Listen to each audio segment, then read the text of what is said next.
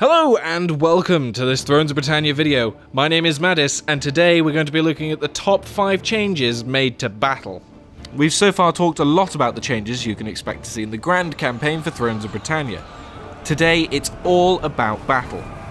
Here are our top 5 changes that you can look forward to trying out on the battlefield. Number 1. Shield-based warfare. It is the era of the shield wall.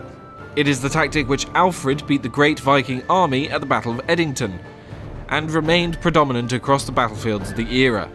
To reflect this style of warfare, we've reduced the distance between soldiers in many units, with dense blocks of tightly packed soldiers. We've also reduced infantry charge distances, as the short, sharp clashing of swords and shields makes combat feel faithful to this intimately intense combat style. To complement this, all units with shields now have a charge reflect attribute, which means that if they are stationary and braced when charged by cavalry, the horses will refuse the charge.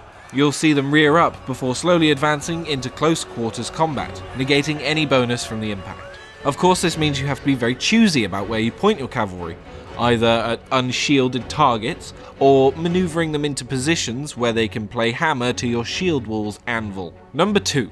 Cavalry combat. Cavalry versus cavalry is a different ballgame.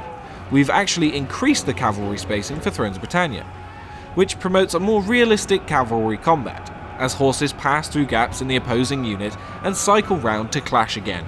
Number 3. Critical hits. Thrones will introduce a new critical hit chance for battle that reproduces the arrow in the eye effect. Now, impacts from both melee and missile attacks have a chance of dealing a critical blow, delivering 10 times their normal damage. This means you'll see the occasional soldier buckle to the ground when charged or under a hail of arrows, as he's dispatched by a particularly vicious blow. Number 4. Unit modes. Guard mode makes a welcome return for Thrones, and maintains the functionality that makes it ideal for holding ground and not pursuing routers. As a small quality of life improvement, we're also adding the optional default settings for various unit states. So now you can define guard mode, skirmish mode, always run, and group locking as on or off by default.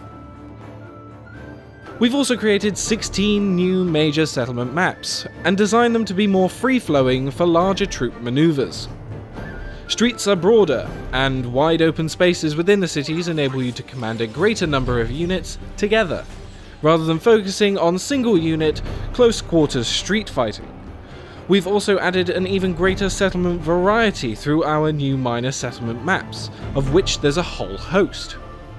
All of Thrones of Britannia's settlements have been designed to allow the attacker multiple points of entry, and for the defender, multiple ways of repelling the enemy.